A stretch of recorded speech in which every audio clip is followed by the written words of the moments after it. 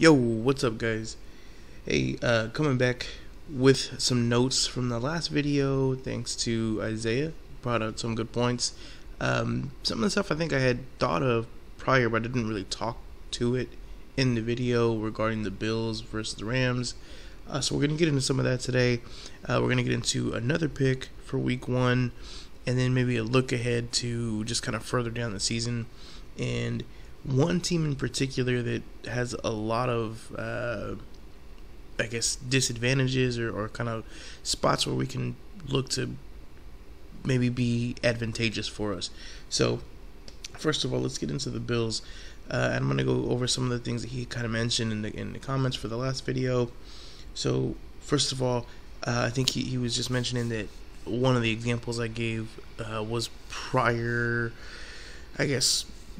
good Josh Allen, quote unquote, where we kind of saw him struggle a little bit back when he had big receivers like Zay Jones and Kelvin Benjamin and stuff like that. Just big guys. You know what? I'm sorry, I'm doing it off the top of my head. I don't remember if Kelvin Benjamin, I believe he was there early with Josh Allen's career. But that note wasn't really to disparage Josh Allen or anything. That was actually, in my mind, kind of a good thing, or something that we can attribute to Brian Daboll, that he was smart enough to say this is not the right way to unlock Josh Allen. He needs to have quick receivers who can get some separation, not big guys he can just throw the ball up to. So, hopefully that didn't come off wrong, but that's really what the kind of the message was that Brian Daboll is one of these coordinators who is smart enough to put his guys in the right position with the right people around them to succeed, and now he's no longer on the Bills. So whether he's going to, that kind of how he set it up is going to keep being run the same way, or maybe they don't know how to continue it going the same way, I couldn't tell you. I would hope that they kind of took some of those notes down, or maybe he shared that with Sean McDermott and they're able to keep going. But again, it's hard to say without Brian Daboll actually being in the room anymore. That being said, though, obviously I think Josh Allen's a great quarterback, and I think he can actually compensate for some of maybe the deficiencies of a new offensive coordinator himself. But not having that guy in the room anymore, not having Brian Daboll there to kind of lean on and maybe make things as easy as possible for not just the quarterback but the team, is definitely going to hurt some. And you know what, on that note, the reason that we even brought up the Bills versus the Rams was because there is an issue there. There's a new coordinator. Now, obviously the coordinator's not the same as the coach, but I can tell you just from looking up the last 3 years, anytime there's a head coaching change, the team struggles, at least with the season opener, and usually for the first part of the season. Now, again, this is not the head coach. McDermott's still there. It's the offensive coordinator. But if I had to put money on it, I would say that Brian Daboll probably had just as big a role, if not bigger, specifically on the offensive side of the ball for the Bills. Secondly, though, Isaiah did mention that the Bills' defense was number 1 last year in efficiency, and mainly for passing attacks. They were able to shut down most people, and he's absolutely right. And I just kind of, I didn't even mention that. One thing that I kind of like to take with a grain of salt when it comes to defense, though, is the schedule. And if you look at like a DVOA, it's not just me, it's DVOA as well. It's going to take that into account. So before the season got started last year, we had the Bills ranked as the 9th easiest schedule for the season. Now, the worst teams obviously draft towards the top of the draft. It was the Jaguars, the Lions, Texans, and Jets were the first 4 picks. The Bills played 3 out of 4 of these teams. They played the Jaguars, the Texans, and the Jets. The Jets, of course, they played twice. So right there, they at least had a good stretch of games where they just had an easier schedule. But even if you go to DVOA results, they actually ended up being ranked number 31, which you'll see right here, meaning they had the 31st easiest schedule. So that actually is a negative against them when it comes to them, excuse me, measuring their defense. So DVOA states they had a easier schedule than not. Looking at who they played, they had the easier schedule. And then the prior to the season starting, they had an easier schedule. So that's not to say that their defense isn't good. I mean, they're still ranked number one for a reason, right? Because it's now when it's weighted for schedule, they had the third best defense. Now, even with that, again, that's not saying that they're not good. It's just saying that that was a benefit that the defense had last year. This year, especially week one, what we're talking about, they're going to be playing against the Rams. They're not playing against the Jets or the Panthers or the Giants or whoever the hell else was a terrible team last year. They're literally playing against the Super Bowl winners. And a lot of times when we saw them play higher powered offenses, the defense didn't look bad, but it was nowhere near, as successful as it was against teams like, obviously, the Jaguars or the Texans, right? So I did also kind of put the wins together. So for all of the teams that they played last year, from the Bills standpoint, they played 17 games, right? Obviously, those games or those teams they played against finished with a total record of 136, 152, and 1. So the teams that they played against all together ended up having about a 47% win rate. So again, I'm not trying to say that the Buffalo is not going to have a good defense. They most likely will. It'll probably be above average, but it is very hard to repeat as that number one defense, and it's something that's very hard to do on a particular game when you're playing against a good opponent. A lot of times your defense is more dictated by the offense you're going up against and how good they can be. So that's another point of it. Also, though, looking at the Rams side of the ball, so we didn't really touch a lot on the Rams and kind of how they were affected by the offseason. I mentioned mostly the Bills had lost their offensive coordinator. So the Rams defense was brought into question. The Rams defense actually did rank 5th last year per DVOA. Raheem Morris was their defensive coordinator. Excuse me, he's still in place. Now, their schedule in comparison was 11th, which is the 11th hardest, if you want to put it that way. So they actually got a little bit of a positive bump for the schedule that they played. And when it's weighted, it's about 6th. So they had a couple other things go against them, but they were still top 10 defense. So not a bad defense. Now, they did lose Von Miller in the offseason. They did add Bobby Wagner, trying to replace him. They drafted some defensive backs. They drafted a linebacker. So it was kind of a wash there, other than obviously Von Miller's probably going to be missed. But not a whole lot has changed. And again, the coordinator is still the same. Obviously, their coach is still the same. So a lot of the kind of the bigger pieces of that defense, as far as like the minds behind them, is still going to be there. Now, that being said, if we go to the offensive side of the ball, because again, Stafford didn't have the best Super Bowl. He did throw 3 picks, but you have to remember he also lost Odell Beckham, his number 2 receiver, early in that game. And Odell Beckham had been tearing up the Bengals up until he got injured. He was really their go-to guy. They didn't have an answer for him, and then he loses that guy.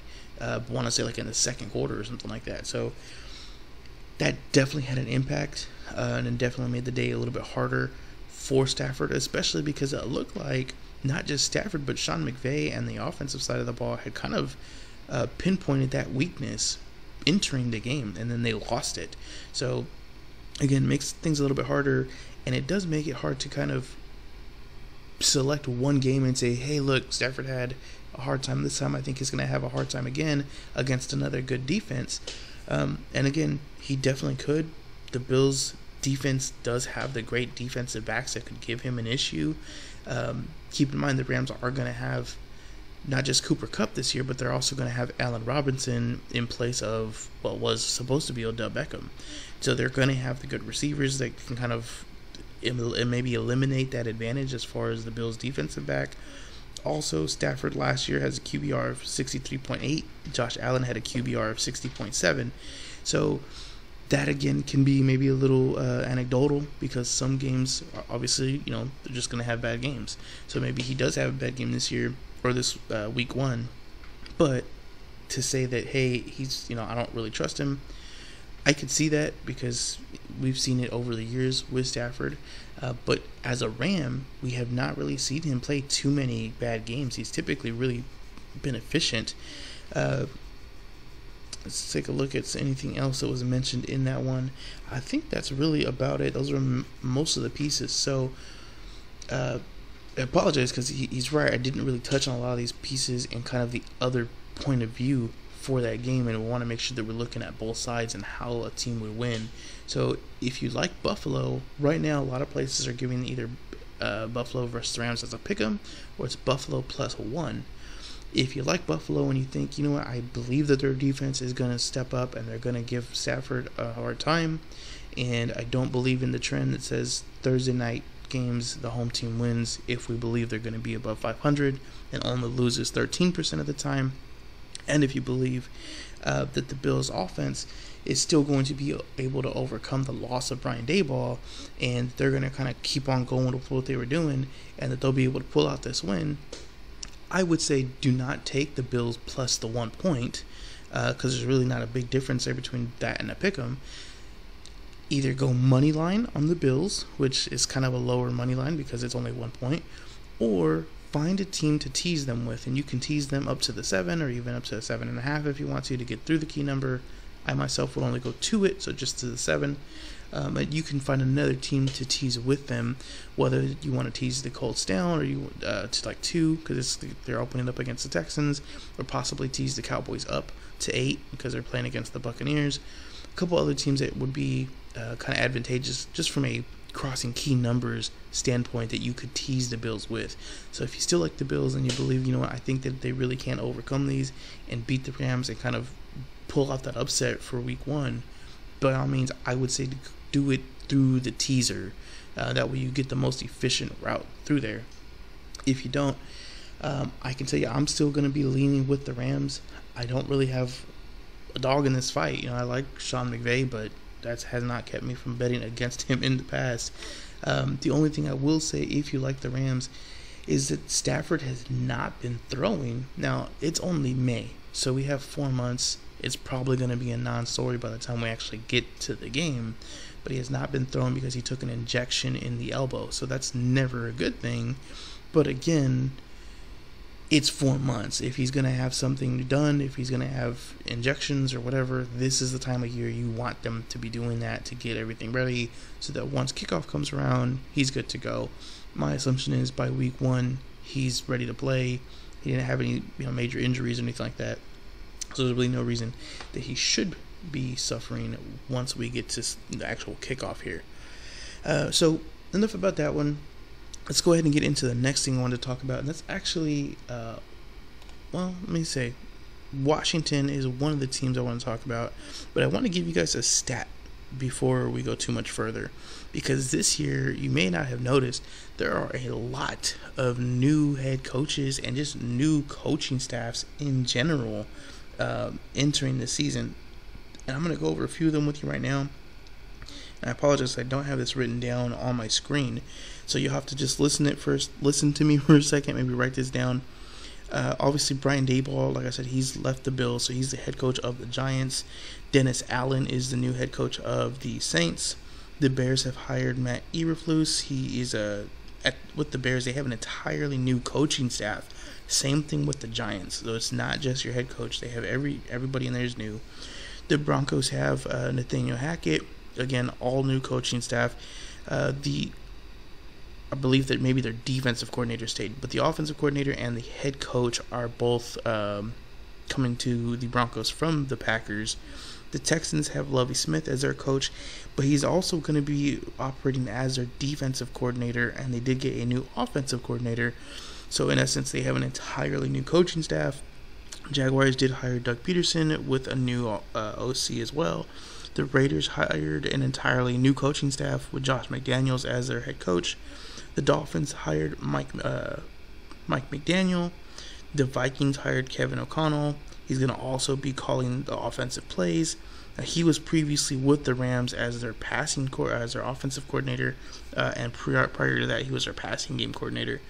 Also, the Buccaneers hired Todd Bowles to take the place of Bruce Arians. That's kind of that's a little bit of a different story because he was with the team. He just moved from defensive coordinator to head coach. So hopefully not a huge change there, but I can tell you from prior experience, Todd Bowles is definitely a defensive-minded coach. Now, that being said, Tom Brady's obviously still in the room. So does Tom Brady maybe outweigh Todd Bowles, which sounds ridiculous, but it's Tom Brady. And I don't think Tom Brady's going to let Todd Bowles ruin that offense. So I don't really want to use the Buccaneers in this stat I'm going to give you, but he's there. So going back for the last 3 years, if you look at head coaching changes, and there were a few, back in 2019, I believe it's about 5 or 6 of them. First-year head coaches in their season openers are 5-14-1. That's a 25% win rate. Their average losing margin is 13.92 points. So they on average lose by about 14 points. They average a score of about 19.4 points, or because there's a few of those games where those head coaches are playing against each other. So I believe it was 2020, and I can actually kind of get into some of that here. And actually, I apologize, it was 2021, where some of the head coaches, the brand new head coaches, played against fellow rookie head coaches in the season openers. And so some of those wins and some of those games were really new head coach versus new head coach. So if we take out some of those games, or if we take out all of those games, the average score for the season opener of a first-year head coach goes down to 17.72 points.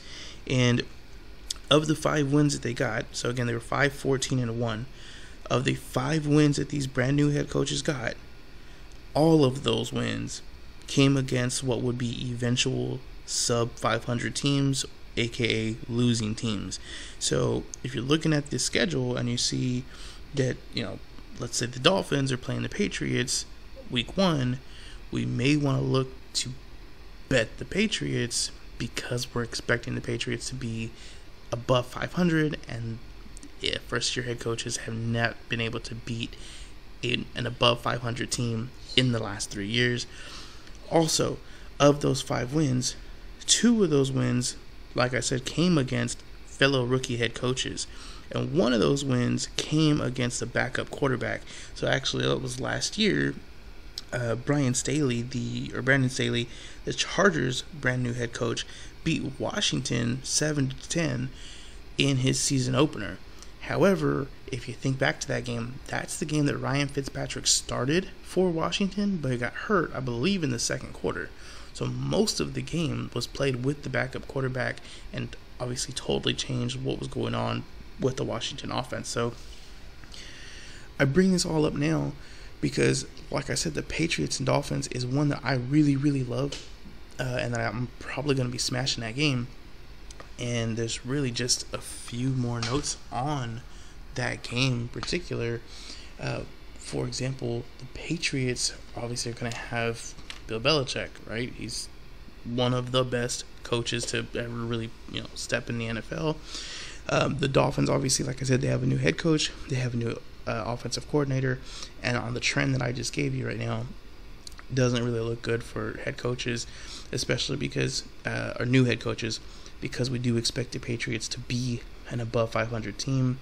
Last year, the Patriots lost by 1 point to the Dolphins in their season opener, and that was with rookie Mac Jones in his first game ever. And if you remember, they had just released Cam Newton, I believe, like 1 or 2 weeks prior to this game. So Mac Jones had not had a whole lot of experience leading that team, and they lost by 1 point, and it was because of a very late fumble by, I believe, Damian Harris, who ended up icing the game, because they should have won with a field goal or possibly punched it in towards the end of the game. But either way, they lost that game. Prior to that, though, the 3 years prior to that, Patriots had not lost a season opener. Now, obviously, that was with Tom Brady, so kind of take that with a grain of salt. But also last year, the Patriots had an entire turnover with just about everything, from Tom Brady to receivers to defensive players to everywhere across the board. They had big turnovers. They had huge signings with tight ends with Jonnu Smith and Hunter Henry. Obviously, that did not happen this year. They didn't have to do like a full makeover, of that offense or of the team. Mac Jones steps into his second year. The other algorithm that we use, and obviously we're not using it right now, is the Madden algorithm. We're not using it right now because the new Madden stats haven't come out, and they won't come out until closer to kickoff time. But going off of last year, Mac Jones was rated as the better quarterback from Tua. The team was rated higher than the Dolphins. And as far as DVOA is concerned, because one thing that did concern me is the Dolphins were really, really good on the defensive side of the ball at stopping the run, and that's exactly what the Patriots like to do. So I did want to look that up. The Dolphins are actually ended up being 10th in DVOA. As far as rushing DVOA, though, they were only 17th. So not as good as I remembered. I did believe that I thought that they were better than that entering the season, or exiting the season, I guess I should say. But not in actuality. So aside from that, though, if you take a look at their scheduling, they actually play the 30th hardest, or the third easiest schedule. So that's a bad DVOA to have when you had such an easy schedule. So I really don't see a whole lot of points in the Dolphins' favor here. And if that wasn't enough, let me just say this. The favorite for this team, or for this game, is actually the Dolphins. The Dolphins are laying 3 points entering week 1 with a new head coach, with what should be a worse team on paper. Yes, they got Tyreek Hill. Can Tua get him the ball? Is the new coach going to use him the right way? Is a new offensive coordinator going to lay it out the right way? Are they still going to be kind of a defensive-minded, first kind of team? Brian Flores, I thought, had a good thing going when they let him go. But how much of that is going to be changed, and how much of that is going to be overcome, or can be overcome, when you're going up against Bill Belichick? So, that all being said, I'm loving the Patriots week 1. It's Patriots +3. I would grab that while you can, because as we get closer to kickoff time here, I do believe you're going to see money coming in on the Patriots. And it's probably going to be down to like Patriots -2.5, -2, and 3 is, of course, the key number. So grab it while you can, assuming that the media doesn't start hyping up Tua, which I don't think that they will. There's really only one way this line is going to go. So this one is one you're going to want to jump on sooner than later. So just kind of in essence there, grab the Patriots plus the 3 points while you can. Last thing here, guys, and like I said, Washington is the team I wanted to talk about, specifically their later part of the season. We did mention kind of rest advantages, disadvantages last week.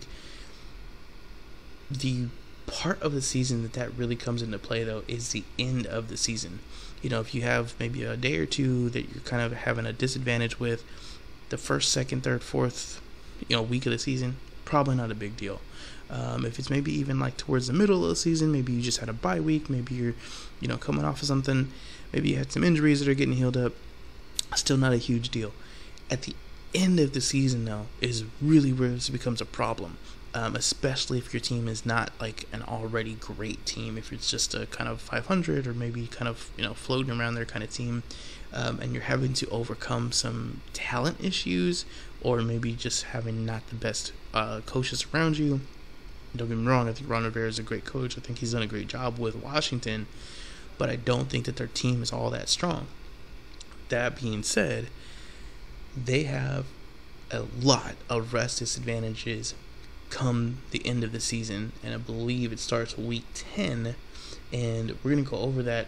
But also they have one advantage, or one good spot that we want to take a look at them. So let me start with that. If you notice on their schedule, December 4th, they're going to play the Giants in New York. This is actually one of those games they have a rest disadvantage, and they are coming, the Giants are coming off of a mini bye that week. So they are going to be at a disadvantage, and they're playing in New York. So If I had to say, I would tell you that's probably a bad spot for Washington. But after this game, they're going to go on their bye, and then they're going to play New York again in Washington. Now, when we see this, where it's just, two opponents, a bye, and then the two opponents play again, what usually happens? Well, if we take a look at the stats here from the last few years, at this point, I believe it's about 4 years worth of stats, the amount of time it goes by definitely impacts the winner of the second game. So this is looking at it from the standpoint of the winner of the first game. So if you win the first game and you play again in 2 weeks, which is the shortest you could do it, so it's again bye and then you play the same opponent, the winner of the first game only wins 26% of the time, and they only cover the spread 30% of the time.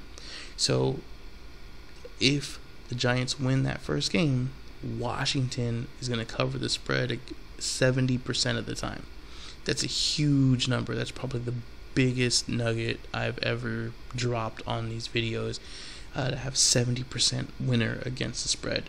Now, with that being said, obviously it's 70%. It's not 100%, but there are some other advantages that Washington has as far as that first game being against them. For example, the Giants had a mini bye, like we were saying, so that's why Washington has the rest disadvantage prior to that game, obviously. So New York has that little bit of advantage, couple days, and this is in week 13, so this is already later in the season, when it actually does matter to have that rest advantage. And this is the second rest disadvantage game for Washington. The first rest disadvantage game that they see is actually week 10 against the Eagles here on November 14th. So same thing, the Eagles are coming off of their mini bye at that point, or maybe their full bye. I apologize, I don't have it here in front of me. But either way, the Washington Commanders are going to have a rest disadvantage that week. They'll have 2 more games, then another rest disadvantage versus the Giants. So both of those, I don't want to say they're automatic bet against for Washington, but it's definitely not a good spot for them. If anything, I'd be looking to take the Giants in this spot in particular. But with all those advantages, then we see it flip, because then Washington has the bye after this game. The Giants did not. The Giants have another game, and then they play Washington plays the Giants again, this time at home. So not only are they at home in the second one, the second game of the rematch, they also have the rest advantage. They just had their bye week, and typically when this happens, you see the coaches in that bye week kind of reevaluate what's going on, maybe change up their styles and things like that.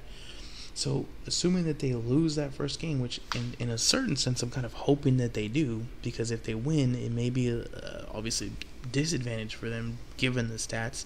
But assuming that they lose that first game, Ron Rivera and his crew go into that bye week knowing that they're going to come right back out and play the Giants again. They're going to make changes. They're going to make some stylistic changes and kind of do things differently to get the win the second time around, where the Giants are not going to have that advantage, are not going to have the time to make any changes or tweaks or anything like that.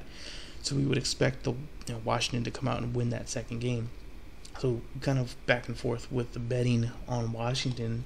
Now they continue forward though with 2 more rest disadvantages to end out the season. On December 24th, they play the 49ers.